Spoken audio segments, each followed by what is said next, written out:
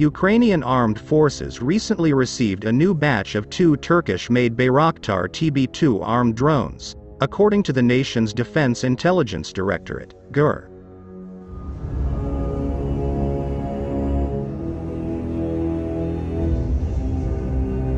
Baykar handed Bayraktar TB2 combat drones over free of charge to help the Ukrainian armed forces and to support the people and protect peaceful, innocent people.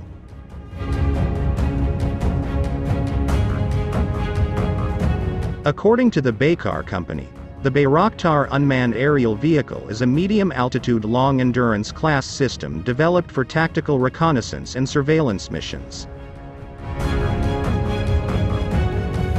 Bayraktar TB2 unmanned combat aerial vehicle can carry a maximum payload of more than 55 kg. Bayraktar can fly up to 22,500 feet and loiter for more than 24 hours.